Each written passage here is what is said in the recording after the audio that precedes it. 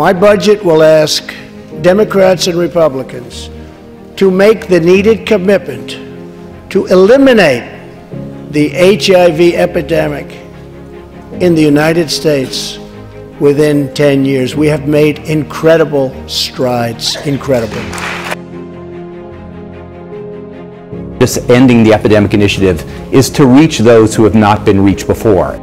The goal, to decrease by 75% in 5 years new infections, to decrease by 90% of new infections in 10 years with 4 pillows.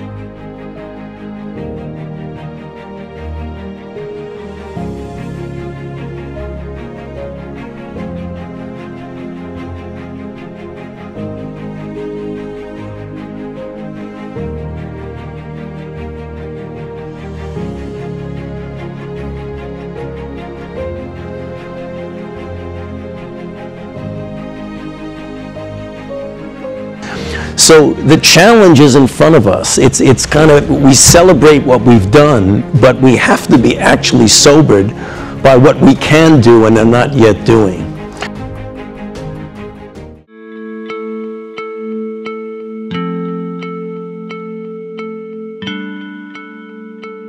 Well, we pretty much shut it down, coming in from China.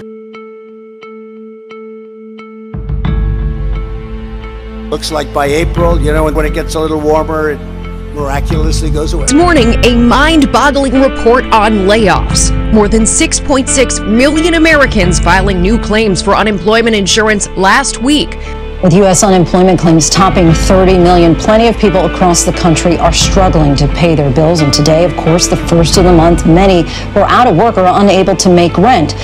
The Navajo Nation is home to roughly 170,000 people. That area now has more coronavirus cases per capita. So the numbers that you've been hearing, the 180,000 plus deaths, are real deaths from COVID-19. Let there not be any confusion about that.